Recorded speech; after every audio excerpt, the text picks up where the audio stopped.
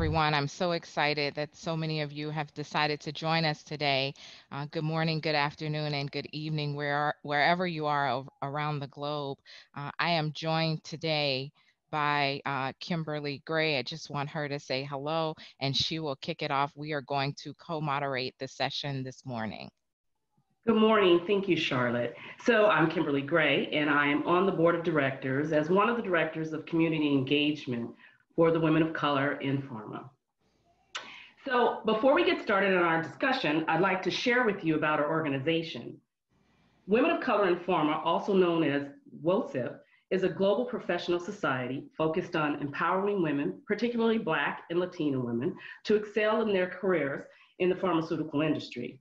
It was co-founded in 2015 by Charlotte Jones Burton and Patricia Cornett, along with 7 other co-founding members, to address the unique challenges faced by women of color in the workplace. Our vision is to enable the transformation of the pharmaceutical professional landscape by illuminating women of color who are poised for position of impact and building a robust pipeline. Our mission is to empower women of color in pharma to excel in their personal and professional development and transform their pathways within the pharmaceutical industry. Our ambition is to enhance the visibility of women of color in pharma, their work, their aspirations, and their needs. So why do we do this? Data has shown that business performance increases when there is a greater diversity in the workplace. Women of color are well represented at entry-level positions, but are not at the highest levels and are less likely to have access to senior leaders in their organization. We are a nurturing and safe environment for Black and Latina women for personal and professional growth and address the critical innovation and leadership gaps required to promote them within the pharmaceutical industry. Today, we have over 350 members in the United States and in Europe. Our digital and social media platforms have expanded to over 3,000 individuals, and we have over 12 corporate sponsors. Since its inception, we have transformed the landscape of women of color in the workforce. We have numerous testimonies of women moving into higher level positions and taking stretch assignments with increased visibility. WOCIP has much to offer to members and to non-members. On March 28th, we gave a virtual panel hearing from physicians on the front line of the COVID-19 pandemic. If you missed this discussion, please visit our website at wocip.org for the recording. We also have a 30-day Get Fit program, and you can join us on Facebook for this and many other types of fitness opportunities for those of you who are missing the gym. On April 18th, from 1 to 5, we're going to have a virtual vision board party. Bring your magazines, your scissors, your tape, whatever you need to make your vision board. You can just bring your computer and make your vision board on PowerPoint. It's a party, so don't forget your drinks and your snacks. We're gonna have a great time. And then on Sunday, April 19th, we will continue with our Bring Your Brand series, where Dr. Kara Parker Walsh, will teach us how to discover our story and align it with our brand. Now, this event is for WOCIP members only, but you still have time to become a member. Visit our website and become a member of WOCIP, and so that you can participate in these and many other great offerings to develop your personal and professional self. Now, on to self-made. Awesome. So let's get started. Thank you, Kimberly, for taking us through that and sharing with our audience a little bit of information about our organization, as well as some of the events that we have planned. I'm super excited to transition to why we're here today. What I'm hoping that we'll do is have a very informal discussion that has been inspired by the movie Self-Made. And we will talk today about how women of color are depicted in the movie, but also in society with our panelists. We'll also talk about what biases professional women of color confront in their communities that impact their confidence as they show up in the world.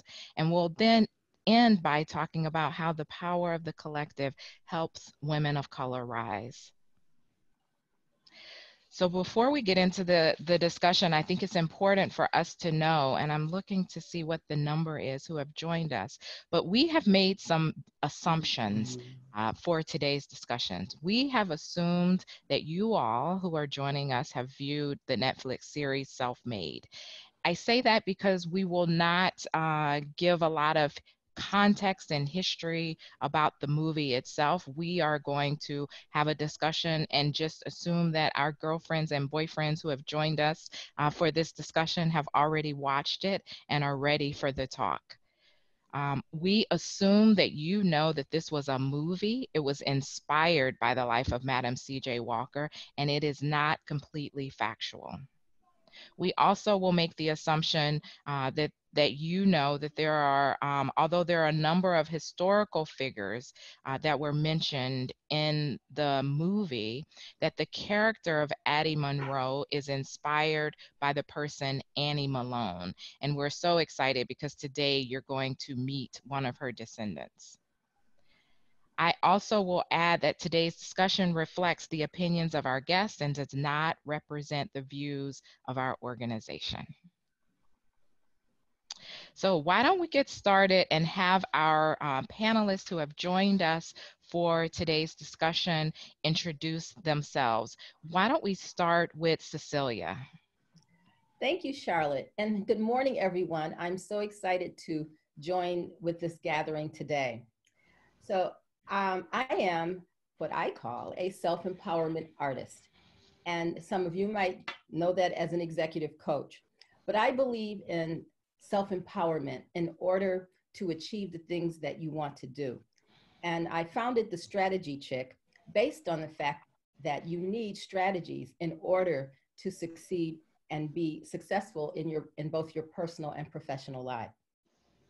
So a little bit about me. I am a very proud sexagenarian. And that basically means I am in my 60s and proud of it. Over the span of 40 years, I've had a very successful and just exciting career with lots of changes. And through that time, I've had 6 careers. I've worked for 9 different companies, holding 15 different positions with 5 relocations, 3 years worth of sabbaticals to have children. I have a husband who I love dearly. I also have a husband because sometimes you have casualties along the way. So I'm a wife, I'm a mother to 5, a sister to 2, and a friend to many. And my motto for my life at this time is the rest will be the best. And so I believe in the power of positivity. I became affiliated with WOCIP through Charlotte. I work with her, I coach her. I've been coaching and working with Charlotte for a couple of years. And last year I had an opportunity to host a workshop on using improv to improve your communications. So I've worked with WOCIP and the women in Pharma and have several clients across the pharmaceutical industry. Again, I'm very happy to join you today and to talk about this movie and the impact that it had on me. And I'm going to turn it over back to Charlotte. Great, thank you, Cecilia, for joining us, and we look forward to hearing from you more today. Monique, I'm going to now ask you to introduce yourself. Hello, everyone. Hello to the WOCIP community in particular. I am one of your new directors of community engagement. I've been with WOCIP for a while. Last year, I was one of the New Jersey chapter leads, and prior to that, I was one of the conference co-chairs. So I'm very ingrained in the WOCIP culture, but in my professional life, I work for BMS. I've been in the pharma industry for about 12 years. The first 7 years I spent in discovery chemistry, and I will sometimes refer to myself as a recovering chemist because sometimes the way I interact does have those roots into how I think about things and how I approach problems. I spent the next 2 years in clinical operations, and a year after that into project management. And just this past month, I started a new job in clinical trial recruitment, kind of bringing everything a little full circle. I am excited to be here with you guys. I'm excited to discuss this movie. It invoked a lot of feelings in me. I watched it with one of my cousins because she was like, we have to see this. And I'm just ready to dive into this conversation. So I will give it back to Charlotte now. Great, thank you. I am too ready to dive in, but before we go there, we have one more panelist. Pam, can you introduce yourself, please? Good morning, everyone. Hi, my name is Pamela Thorpe, or as the slide says, Pamela Turnbow Thorpe. I am a board certified internist. I've had an interesting career of practicing academic medicine at Cooper Hospital for about 13 years, where I had a large primary care practice in Camden, New Jersey. And I also mentored residents and medical students and fellows along the way.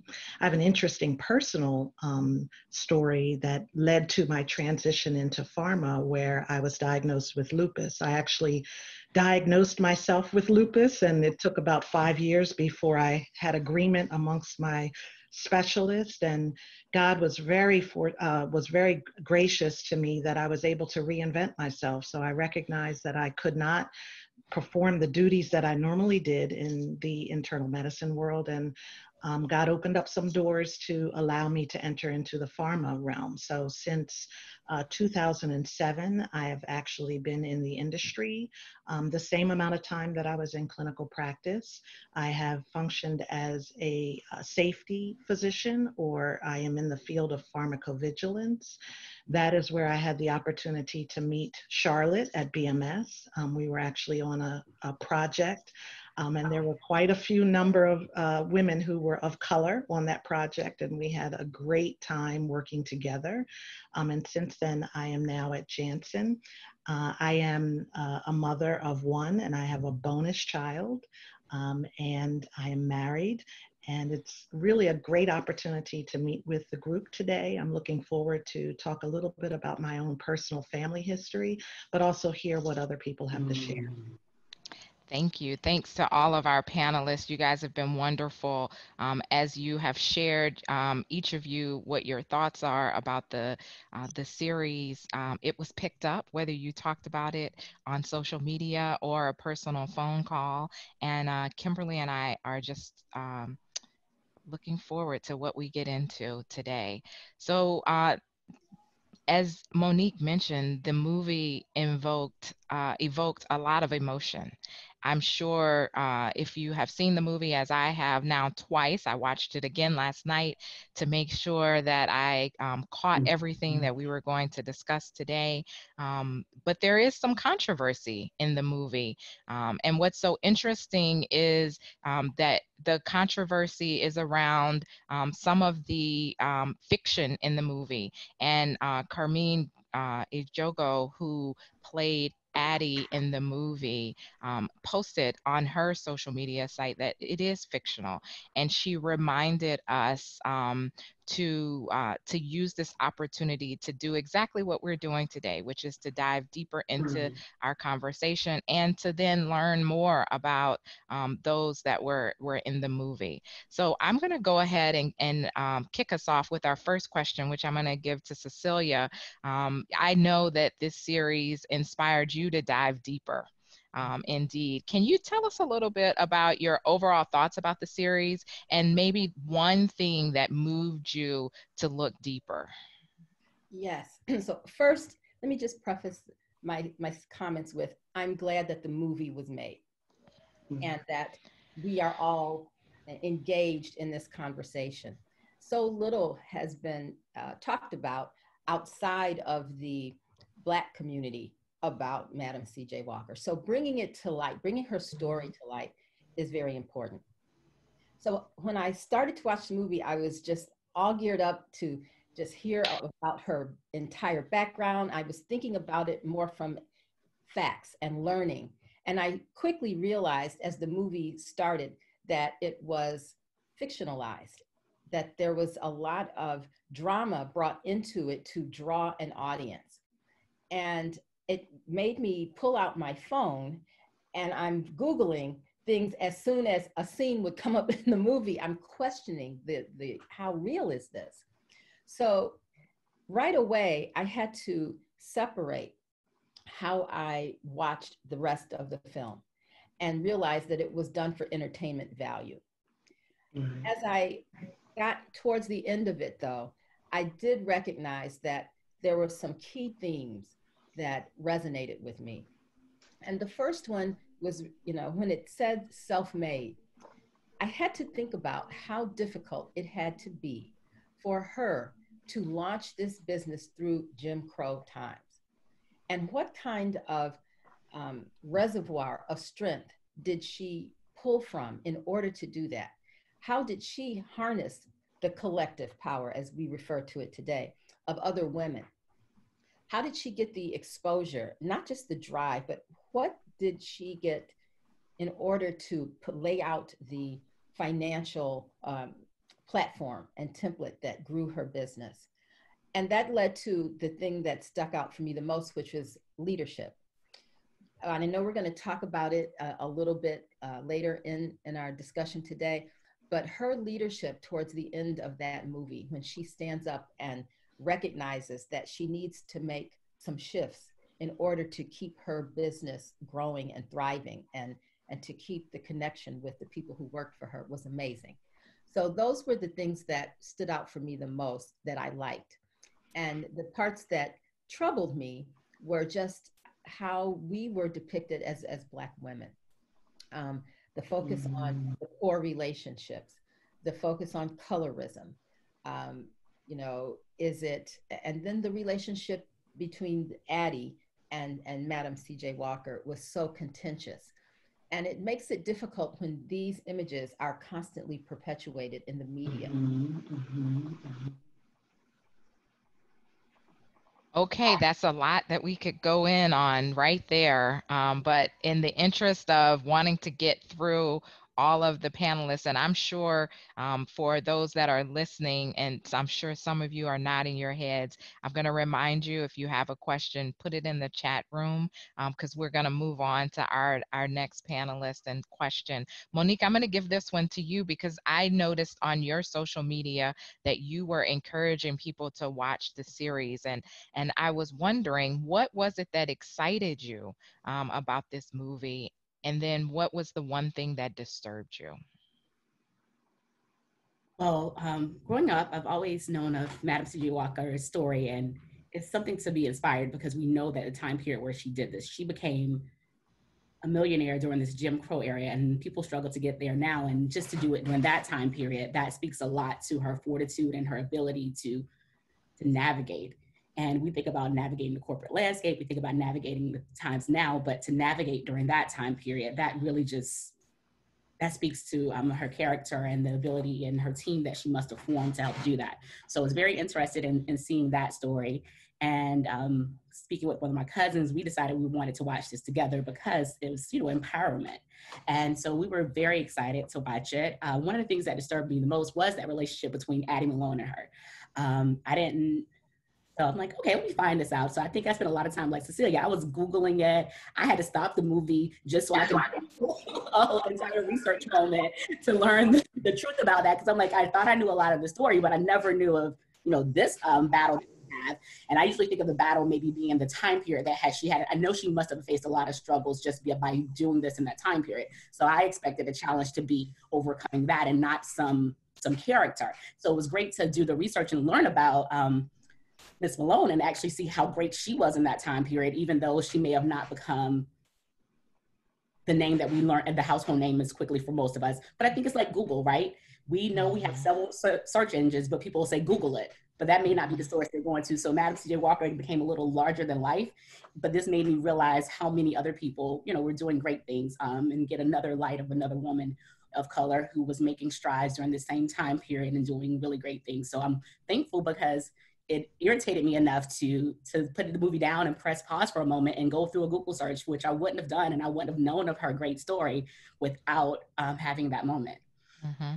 What's so interesting, both of you have talked about and kind of hit on what troubled you about the movie, which was the relationship that was depicted between the two women, Sarah Breelove and Addie Monroe, as in the movie. I jumped into the series not really thinking about what I was about to watch, but almost immediately I said, "Wait a minute, something's not right here." It was just this emotion that was inside of me that I intuitively said, this is not real. And then I went back to the title and I said, oh, it says inspired by. So that led me to then know that it was fictional. And Monique, it's so interesting that you talk about you dove deeper to understand, try to understand who was this other woman that was in the movie and was dubbed Addie Monroe. I guess for our next panelist, Pam Turnbow Thorpe, you didn't need to dive deeper because you knew the real. So what I'm going to ask you is if you could just give us a little bit of a history lesson about your great aunt, Madam Annie Malone. And I have here what you posted around the same time that Monique posted on her social media. You posted this very long history lesson on your social media channel, and basically said that your great aunt, the way she was depicted was very distorted, inaccurate, was really disturbing to you. And then you went ahead to set the record straight. So I'm going to give you the platform now to just give us a history lesson. Tell us about your family. Tell us about your aunt. What is it that you want us to know? Thank you. Thank you for the opportunity to share. I have to admit that I am not the expert historian in the family, but I can share with you what I know. And I can tell you that Annie, I'll call her Annie because it's a little bit easier than saying Madam Annie Turnbow Malone. Annie was my grandfather's sister. So all of the information that I have is really based on family verbal history. And so when we were growing up, my father would share, and my uncle would share stories about how Annie had such an influence in the community that at one point they actually lived in a mansion in Philadelphia in the early 1900s. Subsequently, the relationship between my grandfather and his sister fell apart, and they ended up living in poverty in the Depression. And so part of that led to the reason for why we don't hear about the story. The same thing also happened to Annie, where she had accumulated this wealth, but subsequently lost all of it. And so she's not in a lot of the history books. There have been large movements for people to rewrite history and to get her story out.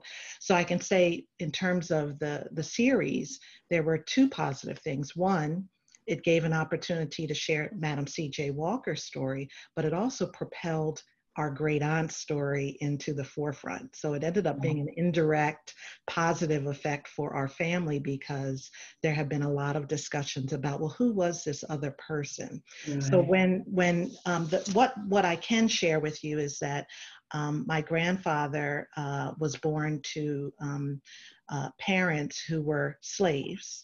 And at that time in the 1800s, my great-grandfather fought with the Union and was able to get his freedom after emancipation and moved up to Illinois. And my great-grandfather purchased farmland, and it was there where Annie Malone actually learned a lot about farming and plants, herb medicines, and treatments from one of her aunts that she was able to take forward into the beauty industry. Interestingly, she also learned about the entrepreneurship from my grandfather. My grandfather was a brick maker, and he had one of the largest business in the area in Illinois. And he actually had attended Tuskegee and met Booker T. Washington and had a relationship with Booker T. Washington. So all of the principles that my grandfather learned there, he brought back to Annie Malone, and she was learning how to empower people and how to make Black women in particular more responsible for their own health care, their presentations, and their ability to contribute to society. So as a result, to shorten the story, she and her sister were able to take the products that she was making and turn it into a company. This company ended up employing a lot of women across the nation and also internationally. The thousands of women were her distributors, and of of one of those distributors was Madam C.J. Walker. So it started that Madam C.J. Walker went to the school, learned what she could from the program, and took it back to her area and started her own industry. And then after that, there in the history books, there is some discussions about how my great aunt was one of the largest contributors to historically Black colleges and universities. She frequently gave promotions to her employees, and she was really about building up self-sufficiency within the community. She did create an orphanage that's still around today in St. Louis, and her legacy continues in that area in St. Louis. So as a family, we're very grateful that this story gave us an opportunity to share her legacy. She was reported the first Black female millionaire, but because her story was lost, and it was not at a time where even my father and his brother were able to push that story forward. There was no internet, there were no production companies, there was no way to get that type of information out at the time, and they were too busy trying to survive. So we're very grateful that this topic has come up. I do have a younger cousin who has made it her life mission to push the story forward. So if people are interested, she actually did an interview recently with Black Enterprise. And so now we have the energy within the family, with the younger portion of the family, who can take the story forward. So thank you for an opportunity to share that. Great. That's wonderful to listen to you. And as you were talking, I'm reminded and in awe of the fact that passing on our history, even orally, is important. It's very important. So thank you for sharing that. And one of the things that your great aunt was that I don't see listed on your page, but I know it's because you had so much that you wanted to get out. She was a scientist, just like you. Right. She was a scientist, and many of the women that are on this call as well are scientists. So I want to give a shout out to her for not only being the amazing entrepreneur, inventor, philanthropist, but she was also a scientist. So that's amazing to indeed hear her story. So there are so many themes that come up in the movie Self-Made. And I want to reiterate the fact that I like that the movie was made also, because it gives us a chance to talk about them and learn more of our history. And there are some positive themes, but then there's the themes that continuously come up for us as women of color. There's the themes of colorism, the hair thing, sexuality, unhealthy relationships, health, taking care of ourselves or not taking care of ourselves, and what legacy are we leaving. And then there's the infamous one of women of color feeling like we must fit in to be successful. And I'm willing to bet that all of us have faced some bias in relationship to one or even more of these themes. Monique, can you share one of the bias that you may have faced in your professional career or even in your personal life? All right. So related to business, I think I remember when I started off my career. Is there an echo? When I started off my career, I was a chemist, right? So there was a lot of biases there because not many Americans do chemistry. Not many women do chemistry. Chemistry. And so I've had a couple of people who were like a little surprised, especially when I started grad school. There's like, oh, it's hard to find Americans who do this. And then there's other moments where it's hard to find women or we're hard to find Black. I'm like, well, you found me and I know there are others. So that's a bias. But I think we can think about those biases and the microaggressions. But I think the biggest bias is kind of when we get into that pay differential. I remember our company did an audit of our pay. I got a pay bump, and when I talked to a lot of the other ladies, they got a pay increase. But when I spoke to some of the guys, they didn't have that type of pay because they were already at the level. So I think that type of bias affects us throughout our whole career because my promotions were based on what my first salary was. It was like, oh, you got a 20% increase or a 10% increase. But if I started off at the wrong place, that type of biases that went into what they paid me and how women will make a lot less in terms of women's equal pay day is in April, but Black women is in August. And when we get to Latino women, we're talking about November. I think that bias is a combination of a lot of smaller biases, but that bias I think affects us the most, and it bothers me the most. Wow. I didn't know that. I had the same experience as you, Monique. I am a chemist by training, and I also, later on in my career, had that exact same thing. Wow, I got a great pay raise. And I was just thinking during that time how great it was. And then I realized, so all this time, you've been paying me less than what I'm worth. I totally have the same experience. Pam, can you share a bias that you may have encountered in your professional or personal life?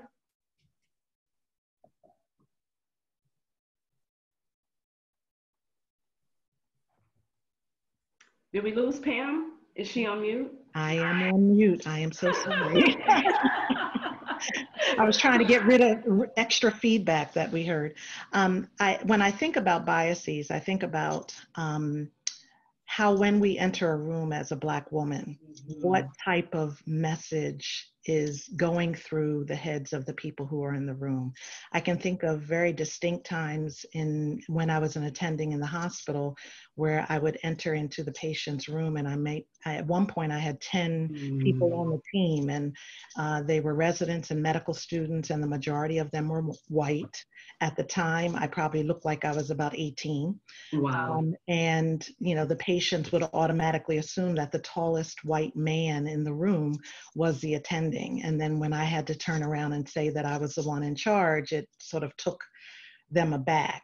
The same thing happens in pharma. When you go into the room and then there may be a discussion that requires some input. And then when you give the input, people say, oh, okay, you do know what you're doing. So I think that really interferes with our ability to contribute, because people have preconceived notions about who we are and what we bring to the table. A lot of times I'll have to say, I've had experience doing this type of activity several times, and they say, oh, you have. Then you have to validate yourself. Yeah. So you're in a position where they have the preconceived notions about who you are and what you can bring to the table, but then you in turn have to validate your value that you bring to the scenario. Yes, thank you for that. Have to validate ourselves. And sometimes this can be a hurdle for us because we focus on validating ourselves instead of focusing on actually doing what we do best, really using our talents. And so that sometimes can become a distraction. And so, as a professional coach, Cecilia, how would you help us teach women how to navigate through these encounters? Great question.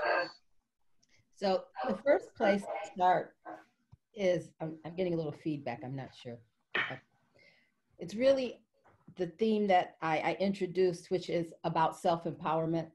So we know when you walk into those rooms, whether it's the boardroom or you're going to operate, that bias is there. Where you really have to begin is to think about the triggers and what it does to you and your psyche that might prevent you from filling your seat to the fullest extent when you come in the room. So when I give strategies in terms of self-coaching, you have to look inside first and say, okay, what does this trigger for me? And how am I reacting to it? Because that's the energy that you're bringing into the room.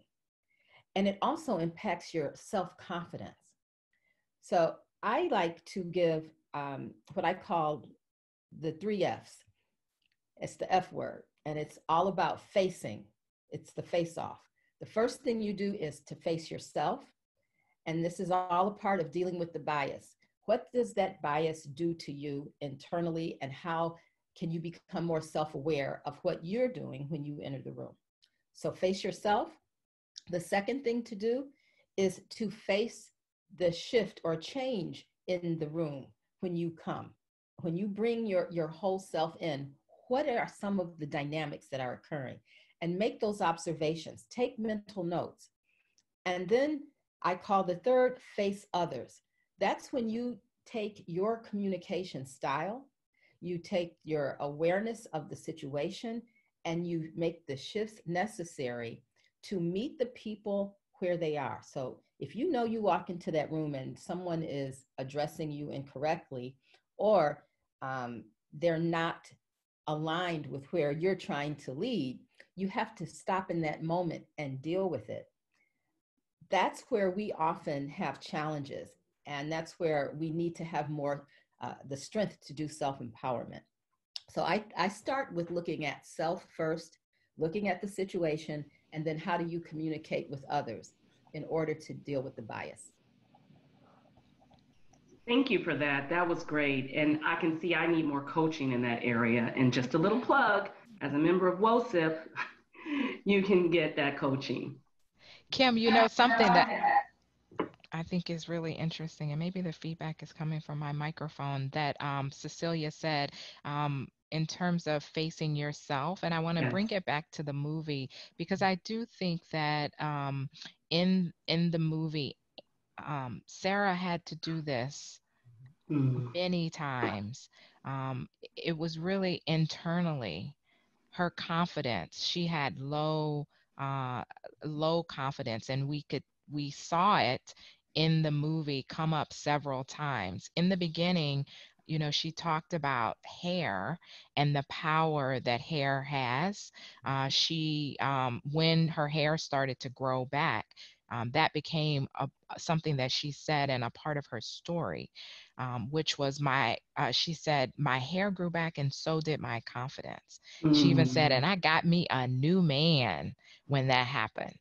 So it was her confidence. Also, the fighting series, whenever they would go into the fighting, that was in her mind, and she was having to really, even though they depicted it as her fighting with Addie, it was an internal struggle that she had. Did any of you pick up on that, or was that just me?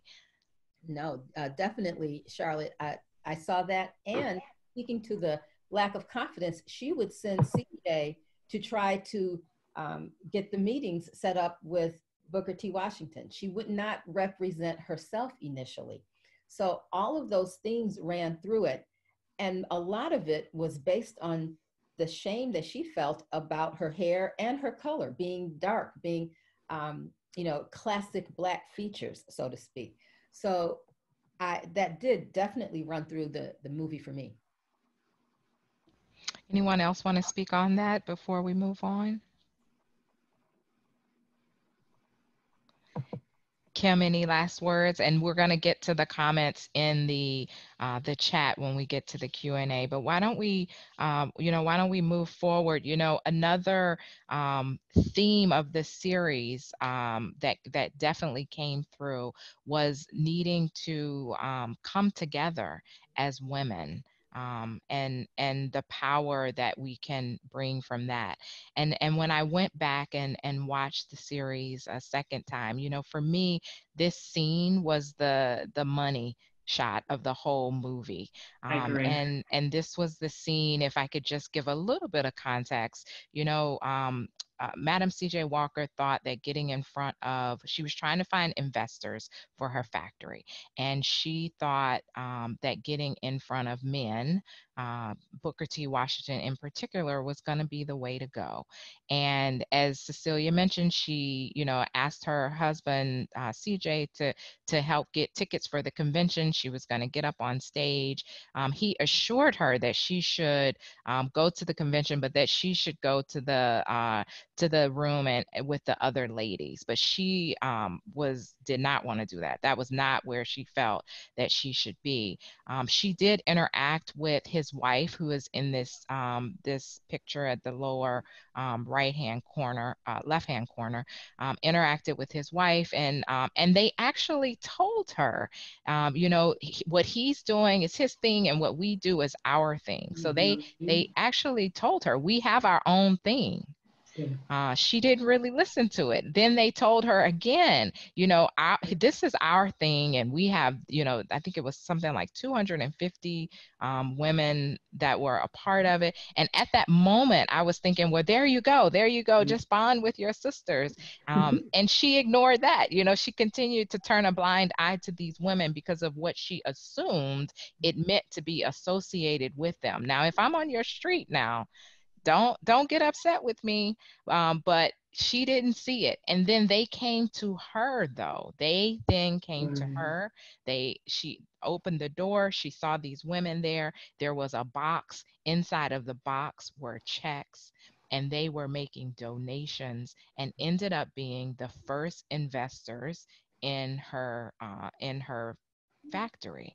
And I thought about that. And I thought about even what we do with women of color and how powerful that is. So, Monique, let me ask you, you know, although this movie and Madam C.J. Walker is acclaimed as being the first self-made millionaire, as evidenced by this scene, we really never do anything great solely on our own. How would you say that this was true for Madam C.J. Walker? And just talk a little bit about what this scene meant for you. Okay. So first, I want to go to this scene. This scene definitely spoke to me a lot because a lot of times we're looking for support in the wrong places and we're not able to see the places that are right in front of us because we think it comes from this one place. Like in her case, she was thinking it was coming from Booker T. Washington or from the men and not seeing that. So I think we are all sometimes guilty of that, or at least I know I have been. And then you start seeing what is there for you and the opportunities that you can take. But in terms of self-made, I think the word self-made sometimes has a weird connotation because we're thinking about self-made, but self-made should not be confused with solo-made. Yes. So she was self-made in the sense that she didn't come from money. She didn't have someone else, her dad, to give her all the stuff to start herself. She started it herself in that way. But it wasn't solo. You can see from these women, you can see from the fact that CJ, her husband, was an advertising man and the influence that he had on developing that brand. You can see from the lawyer who she worked with who helped do some of the business strategy. There's places where we look on the history where he was going to the NAACP and talking to other people and educating because he was not just a worker, but he was integral and part of the design of this. So I think we have to understand the self-made means that you didn't inherit this, but she wasn't solo. And I think she appreciated that and understood to get the right people on her team. And I think it's very important that we all learn how to recognize people who are good teammates. Even if I think back to the conversation that Charlotte and I had earlier this week, I was talking about working with different teams and new teams and learning it. And she mentioned to me, she's like, Monique, when you find someone who gels with you and you can work that way, you need to keep that person around. And I think Madam C.J. Walker did that, right? She found these people who could work with her, who could propel her, and she kept them around. And her success was greater because she picked the right team. And if you think about professional development, we talk about not only having a coach, not having just a mentor, but sponsors and having that whole board of directors that can help you. So she was an example of, if you want to be self-made and you want to get yourself out of something, you're going to need to get a team of people who get you, understand, and can help propel you to the next place. And I love my team. I think I've had friends who were not in pharma before interview. My friend is a leader in her company. She did a mock interview with me. And she ended up telling me where I stopped. She's like, well, you gave a great answer until you put your foot in your mouth. And because I said all this other stuff, and then I brought up my limitations. She's like, I was believing you when I was believing in you until you said that. And I needed a team member that could say that out loud to me. And I'm thankful for that. And she's a constant member on my team for everything. And I think Madam Walker, she picked a team that can do that. And we all need to do that. And just thinking about WOCIP, that's one of the reasons why I'm a part of that, because I need people like that on my team. I need people to be honest. You know, can I interject for a second? Great comments. I love it. What this scene said to me is that she had finally accepted herself. You remember when she first met these women, she was intimidated by them. She did think that the power was with the men, but she looked down on herself. And when she grew in confidence, she could hear them. She couldn't hear them and see them before, because she was, the filter that she was looking through was one of self-doubt. I don't belong here. And think about how we kind of do that to ourselves in society with the different sororities and organizations we have. Are you in the Links? Are you in the AKAs? Are you Delta? Whatever. the collective is strong, but sometimes getting into it feels intimidating. And that's what I saw when she was standing in front of those women the first time. When she opened the door and realized that they were there and shared in that, you could see the walls come down. Yes. So that was the first. And then the second point that I'd like to make is many times when you're really great at something, you're in execution mode. And she was in execution mode the whole time. So it's difficult to trigger the other side of your brain that's necessary in order to say, how do I grow? How do I bring others along and align? Because she's got her head down and she's trying to make something happen. This is what we have a tendency to do in our roles in corporate. We think we're going to be recognized if we just get it done. Your head's down, you're going to execute. And so it is important to lift up and look for that collective and join forces with others who can help you maintain your level of self-awareness as well as your self-empowerment and impact. Yes, Cecilia, I think that's so important. I'm going to challenge you a little bit because she was in execution mode when she pulled Ransom off the street too, right? Like she was still able to pull him off the street and see that she needed him because he had something that was of worth to her.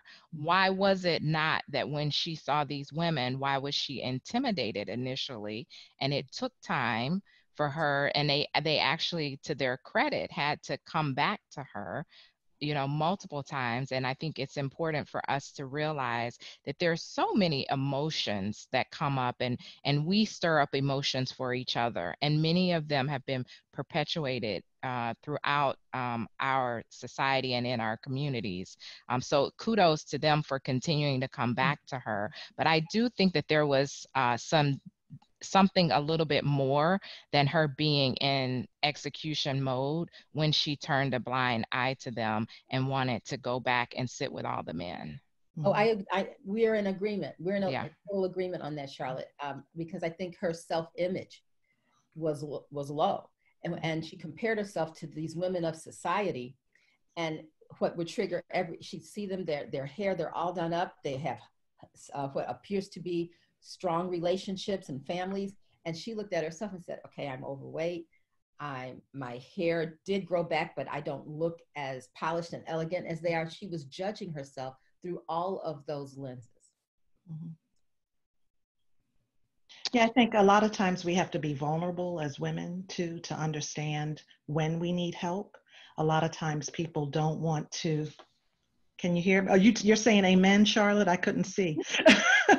I'm saying hello to Miss Kendall. You know, the younger generation is with us as well. So Okay. Latoya Coffey's daughter, Kendall, was at the so I was just saying hi to her. Sorry, Pam. That's okay. No, I was just saying we have to learn to be vulnerable and understand our weaknesses, that we have to understand that when we need help, we need to reach out. And a lot of times these networks that we have shift. Everything is for a season. You know, there are times when you have a core group of people who can really push your agenda forward.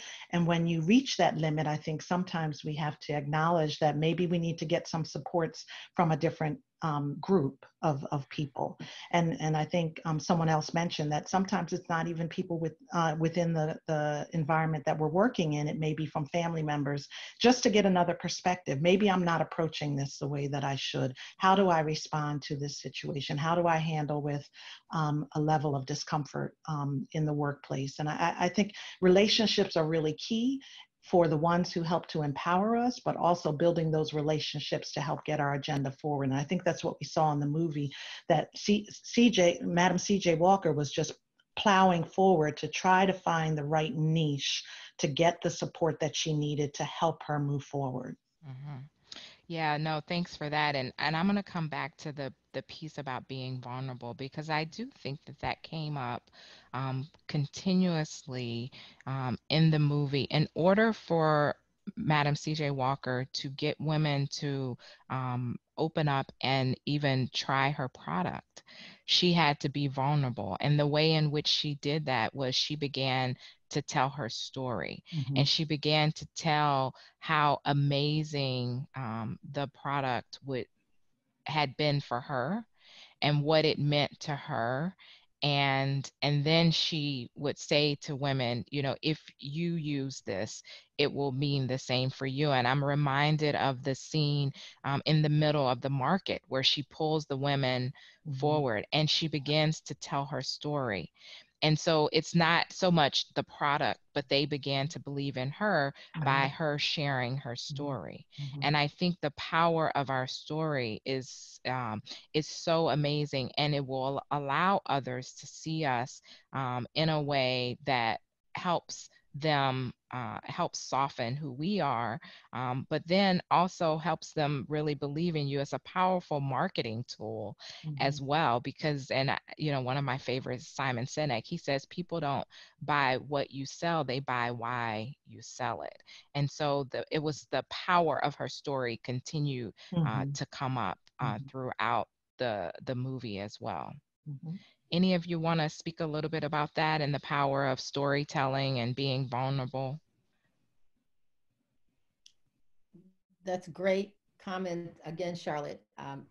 Frequently in coaching, that is one of the strategies that I work with my clients on, is building your brand and telling your story.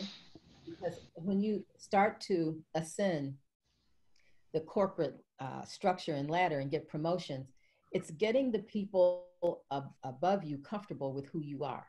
They're already comfortable with the majority. They know something about their backgrounds and what makes them tick. But we're breaking through the biases that we know exist. So in order to get them comfortable, storytelling is a very critical part to bring people along and get them to show your vulnerability, but also to show your leadership style and educate them on who you are and where you come from. So I agree. Definitely include that in your toolkit. And I couldn't agree more. I think storytelling is important. And I think in her case, she not only told her story, but she was able to capture the story in the way she wanted to tell it, right? So she talks about her journey from picking cotton to being a washwoman to being her own business person. So she was able to create the narrative and what she wanted people to say about herself. And I think it was so powerful to think about the fact that she is Madam C.J. Walker. This is during a time where a lot of women were called like auntie or auntie, like we have Aunt Jemima Syrup, but she is Madam. And I thought that brought a level of class and a ladder of gratitude into what she is doing. And I think being able to frame her narrative in a way that made her Madam and to talk about that type of confidence, I think it took a lot to just call herself Madam then. I mean, I think when I did some of my research, because I was stuck Googling in a rabbit hole that night, they said some of the French women started doing the Madam thing for makeup and for the cosmetic industry. But just to be a Black woman in this time period, Madam, not Mamie, not, not one of those other terms. And I think that goes to her story and giving that whole narrative and talking about that confidence. We can do a lot with storytelling and that brand. And I think that helped propel her whole career, just having her story and her brand and having people think about what that means. And when I talk to my sister and she first thinks about Madam C.J. Walker, to ask what image comes to her mind, she thinks about that image when she's in that car in New York and they're all looking, like, it's an old picture. Black people were thought about being more poor. And I know shacks from where I'm from in South Carolina, and they're in this fancy car, dressed up and looking like, yes, I am. And I think she did a lot with her narrative and her story. You know what else is important, Charlotte, to share? We're raising young Black queens as well. It's not just, not just us. Many of us have daughters. And the generation now, they're a little removed from the impact of colorism in their heads. They are, but it still exists. And so the importance of having this conversation and us being able to take it back to our children and exposing them to what really happens out here is also an important one. Yeah, absolutely. I'm going to move. Is there anyone that wanted to say something? Kim, did you want to say something? I think that we need to think about when we are telling our stories that we each have unique talents and gifts. When we talk about trying to fit in, when we talk about trying to look like someone else, or we face these colorism biases, we have to remember that we have our own unique gifts and talents. And this is going to add to the collective. This is going to add to your team, your group. That's why you're there, to add that piece to it. Without you, that piece is missing. And then I also wanted to mention that we need to be careful that we, as women of color, don't place these same bias on ourselves, right? That we don't look at our sisters, because I feel like she didn't look to the women for that assistance, because maybe in the back of her mind, she didn't believe that women could help her. So we have to be careful not to place these bias on each other as well. Yeah, no, I think that's so important. And as we're talking about, telling your story and building your brand, another piece of that is remembering your why as well. And Cecilia, although movies such as Self-Made take literary licenses, the hope is that they will spark meaningful conversations. What do you hope this scene sparks for the women of color who are on this phone to talk about, and also the men who have joined us? Thank you, Charlotte. By far, this is my favorite scene in the entire movie. And I got a chill watching it again. What you see happening is, first of all, this is leadership at its best. She recognized after her employees, after the ladies told her, we're not going to work for you if you make this shift to the drugstore distribution. And she had to make a hard and quick decision in the moment in order to save her business. And she had to listen and hear what they were saying. And then again, be vulnerable, accept it, understand what was happening, and make the shift. In leadership, in many times you are faced with the need to make a decision, to make it strong, and to communicate. And she displayed every one of those skills 110%. So what I hope that you see as you take away and look at that and look at yourselves and think about the times you walk into a difficult situation, or you have a presentation to do where you have to align people in that room. She spoke to them. She let them know that they were part of the collective, that they were important. She acknowledged their feelings, and then she made the decision that needed to be made and delivered it with conviction. She stepped into her power. Right. And that was a poignant moment. And that's something that each of us has to do at some point, whether it's in our personal or professional lives. Yeah, that's so important. I see some head nods. I'm not sure if there's anyone else who wants to say something on the panel about this scene and what it meant to you. I think Cecilia summed that up pretty well. Yeah, she did. She actually hit it. She went back to her why, right?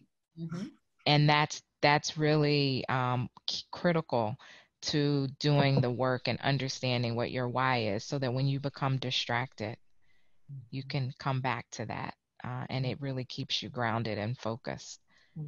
So my last question, and then we'll open it up to see what people have just been writing some great things in the chat, and Lucretia's gonna speak about that, and then we'll open it up for Q&A. But my last question is to Pam. Pam, your great aunt left an amazing legacy. Madam C.J. Walker was a part of that legacy. What legacy do you hope to leave? Wow. Well, first off, I would hope that my legacy would be that I was available and that I helped people as I went along the way.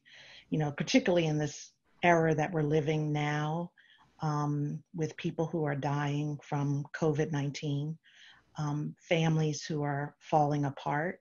I hope my legacy would be similar to my great aunt, who was a philanthropist, that if I see a need, that I could meet it, not only financially, but spiritually and emotionally, and that people would say that I was available.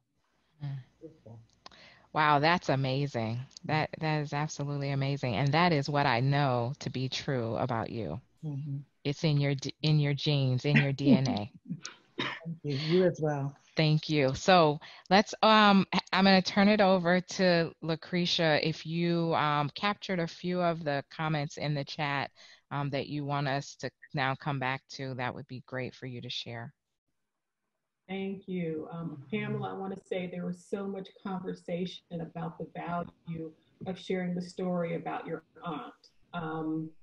Family history is very important to everyone, and telling that story keeps everyone honest, and pretty much the value of her story is through storytelling from families.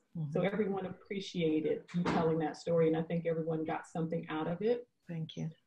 There is some conversation about sponsors and how in the movie there was like, now you need a sponsor, someone who can stand for you, who can be at the table when you're not, to create value for you. So there was conversation about that. There's also a lot of conversation about Black women supporting each other and competitiveness between Black women. Both was shown in the movie, and how some of the things that were shown in the movie, even though it was back in the early 1900s, it's much the same today. And some of the values that she had, we can learn from. I think that there was some good conversation about the advertising flyer, and how she pushed back to her husband about the hair and colorism in the flyer and how important that was. And one thing that didn't come up was some comments about the men in the movie and the emasculation of men. And that's something we didn't talk about. We do have some men in the group. So that didn't come up at all. And I'm not sure if we want to address that, because there were several different comments in there about the men in the movie and their relationship with the women. Yeah, I think, that is one of the things that I know, and just want to thank my husband who sat through the movie a second time with me last night as we went through it. And that was one of the things that he and I paused and actually had a conversation about, which was how she emasculated her CJ, her husband, and the consequences of that. And I know Delvin's on the phone. I don't want to put him on the spot, but Delvin, just want to give you an opportunity to jump in here if there's anything that you want to say that came up from our discussion last night when we were talking about that. Let me unmute him. Okay. Go ahead, Delvin. No, we can't hear you yet. Let me see. So I think well, it's not necessarily a thought, but more of a question. I often wonder about the balance between a woman being successful on her own and a woman also recognizing the power of the support that's around her, not only from other women, but also from the men that are in her circle.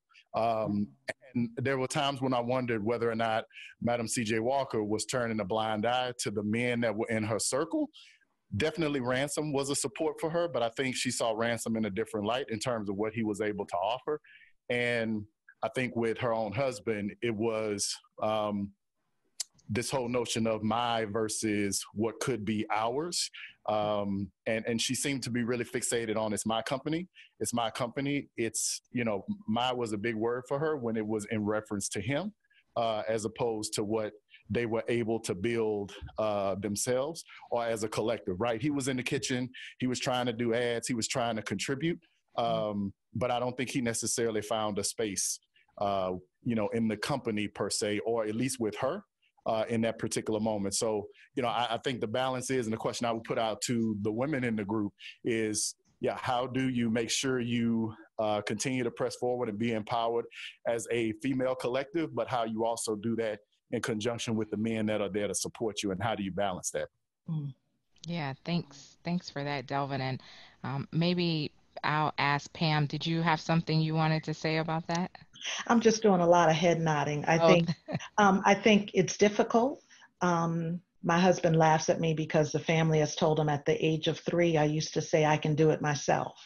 Wow. And when you look at successful women, a lot of times we have to drive things on our own because we're faced with a lot of adversaries and opposition. But there is a delicate balance with learning how to understand your role in a relationship with a man, be it your husband or at work.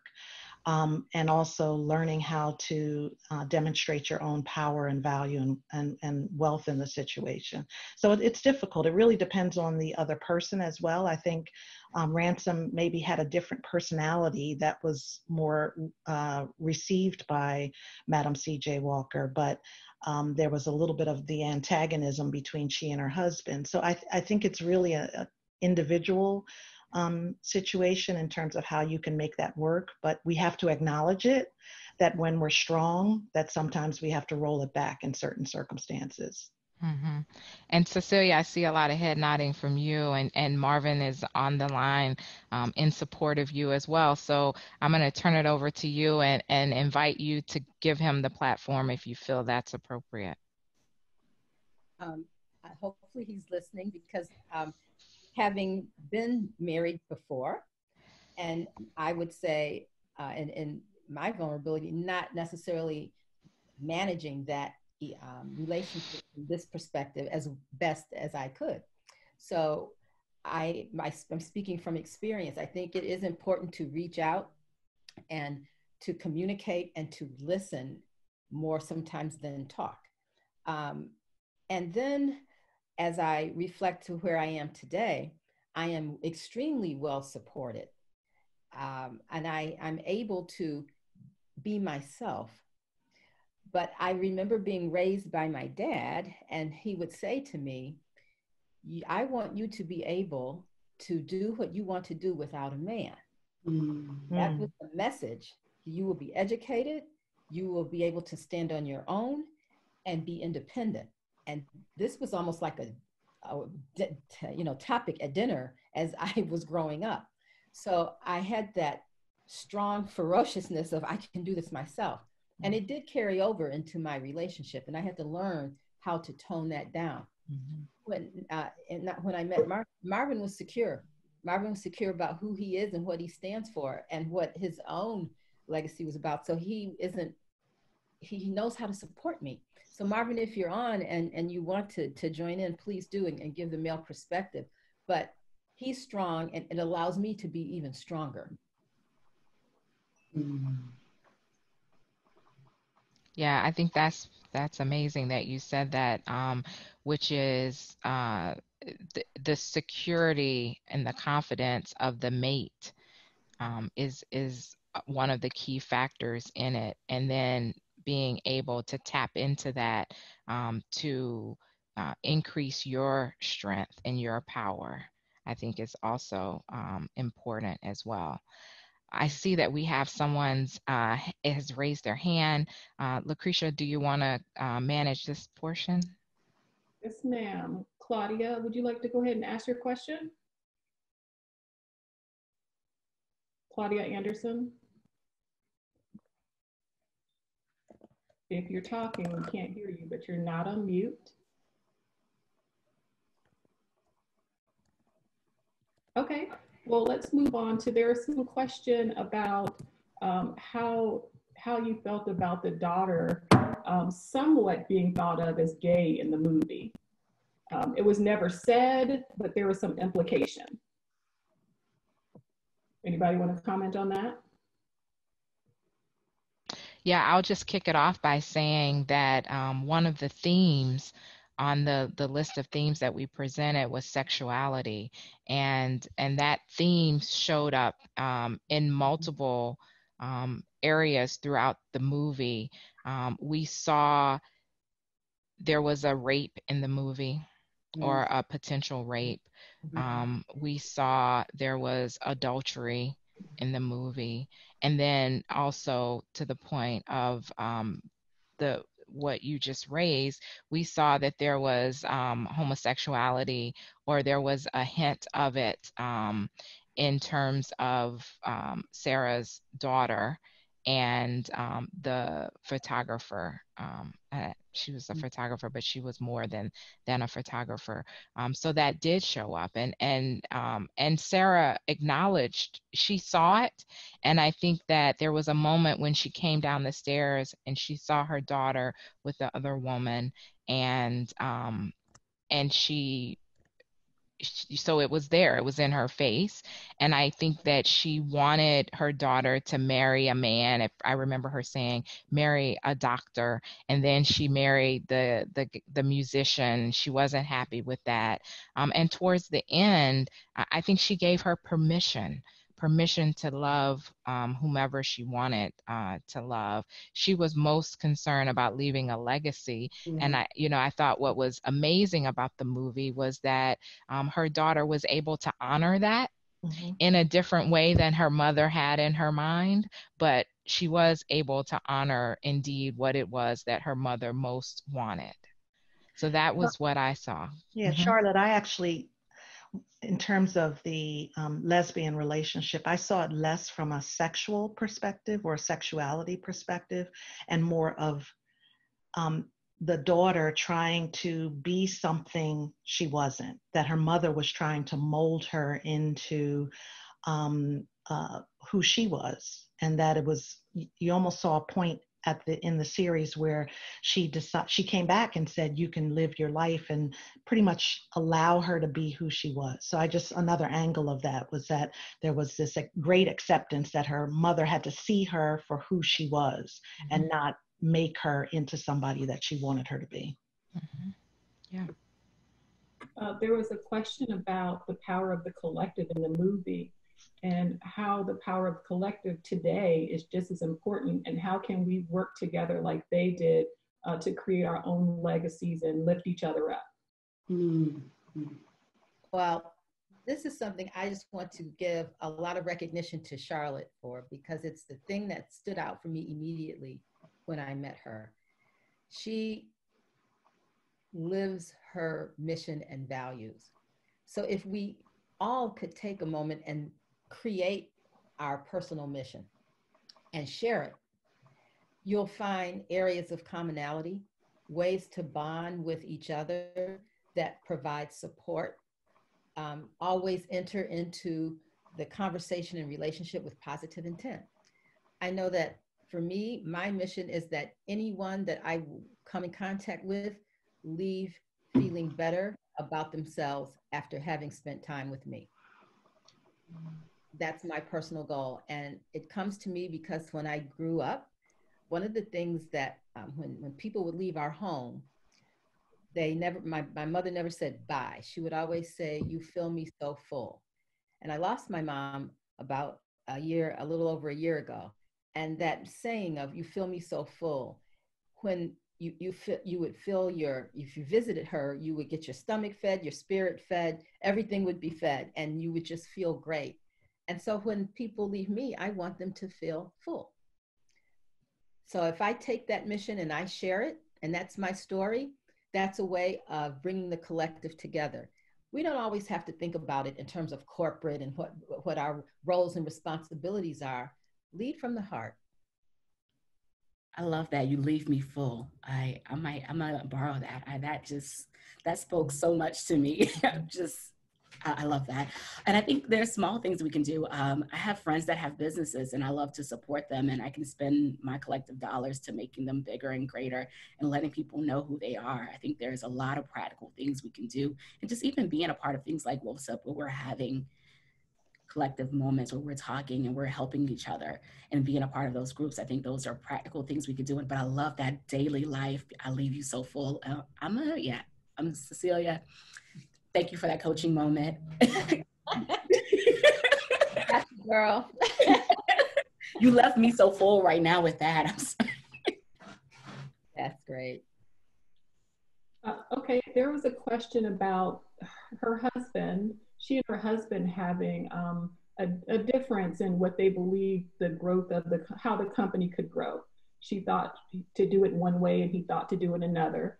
And the question was, would she have been as successful if she had listened to her husband rather than following her own thoughts? So I questioned that in the movie. So and I'm gonna be a little I heard them having that part, and he had this different brand, but I love how great her brand is. And I know he was an advertising person. So I don't know, I wondered if some of that tension with him in terms of the way he promoted it, was that him or not? But that's a sidebar. But I think the separation between her brand and other people who might have done things similar was that strategy around her brand. And having him as her mate, I think he was a good strategic partner. Now let's go to how the movie did it. I think there is a place where if you have someone who has a different vision, I've struggled with at times, since I can see something and maybe I haven't had the language to explain what I'm already seeing, and that I'm telling people that, and they can't, they're giving advice by what they know or what they've seen before, but maybe what I'm envisioning has never been done before. And so they can't give me language, or they can't support it because they have never seen it, and they're only giving me tactics that they've seen before. So if you're doing it from the movie, which they were talking about maybe the Gibson girl look or this other, what was popular then. So that's someone telling you how to do what they've seen before without being able to see what you can see. So I think as visionaries and people who do see things differently, sometimes you have to understand that everyone may not be able to see what you see, and be able to work in that place where they may believe it better. As my cousin told me when I first started school, he was like, oh yeah, they'll follow you after they see it. And that they may not be able to go along with you on that journey for all parts of it. And you can, sometimes I've learned to be a little bit better with gracefully saying no to that other idea that doesn't fit into what I know the vision is, and allowing them to feel heard and valued, but still understanding that what they saw didn't fit into where I know this is going. Yeah. Can I say that there may have been places where she could have allowed her husband to, follow his portion of the vision or have some say in it. And in that respect, she may have been more successful in her relationship. Going back to her why, although she wanted to help the African-American women, although she wanted to help women, she may have helped her legacy, had a better relationship, helped her marriage, if she had found maybe some nuances or some ways that she could encourage his growth also, and not, just shut him down at every angle. The way the movie portrayed it, we don't know that that's really what she did, but the way the movie portrayed it, she gave him little opportunity to shine in any way, shape, or form. Now, her husband before him, wasn't she in an abusive relationship? She was. So think about the mindset right of abused women. And now she's entered into her third marriage, and there could be, and I'm just guessing at this, some defensiveness, some regarded, I have to hold on to myself, that comes from people or women who have been in abusive situations. I agree. Yeah, and I think this is a great conversation. And speaking of her husband and his marketing techniques and what he saw, he wanted to go, back to that angelic woman that had this long hair, because that is what he thought would sell. And that's what he had seen as well as a marketer. That was the expertise that he brought. I think that, and I know one of the comments was having that tension between them around that helped her clarify what she wanted and clarify her why. And she was, very confident and crystal clear that what she was about was to help colored women, that it wasn't about this, these women that had the light skin. And I'm reminded of something that Addie said, which, colored women will do anything to look like me, even if deep down they know they can't. And so that's kind of that, that sparring in terms of the colorism as well. But I think that Sarah, it kept her going back to know what, this is why I'm here and this is what I'm here to do. And so everything, talking about your brand, everything has to be consistent. Mm-hmm. Everything has to be consistent. I know we only have a few moments, and I'm gonna go there. I'm gonna bring up the hair. Because we haven't talked about the hair. And the movie starts off talking about hair. Hair is beauty, it's emotion, it's our heritage. Hair tells us who we are and where we have been and where we're going. And then she even says, hair is power. You can't imagine what it's like until you lose it. And I just want to ask any of our panelists, as it relates to hair, is there anything that came up for you about hair in this movie? Definitely. I think what I have seen with the natural hair movement, it's interesting. All of us are going natural right now, not being able to get to the hair salon. I'm learning how to hone in on some of my historical roots here, literally. I think that for these women, post slavery, it was less about looking white and more about being able to get into the job force, and because they were slaves. The very close generation prior to that was slavery, and they expected the slaves to have a certain appearance. They didn't let them take care of themselves. And so for, at least from Annie Turnbull Malone's perspective, she really wanted to empower the women so that they could improve their appearance and succeed financially in the world, because she knew what it would take to be accepted by that community. On the flip side, people have taken it to the opposite extreme, that, you know, if you press your hair, you're trying to look white. And so it's all about interpretation. I think for these, at least historically, for these two women, it was more about success and less about image. Nowadays, people, I think we focus a lot on how we look, and the media actually plays into that, you know, even still, I think it's just been a resurgence of, in recent years, where, you know, being Black American, being African American is looked upon favorably. So I think, you know, we have to look at the time for when these women were coming up, but then also look at how it's impacting our views now. Yeah, thank you. Cecilia? You know, one of the stories that sticks in my head that actually happened to me was I was working for American Express. This is in the 80s. And I didn't have a perm. I was straightening my hair. And I went on a business trip with my white colleagues. And as soon as we stepped off the plane, the humidity hit my hair and it started to shrink up. And I could feel it. I could see it shrinking up. And so could my colleague. And she just stood there in amazement and asked me, what is happening to your hair? And I remember feeling embarrassed, like, oh my God, how am I going to get this stuff straightened? What am I going to do? We got to go into this meeting, and it's napping up on me. But she wanted to touch it, you know, and that still happens. You know, they're mesmerized by what is going on with your hair.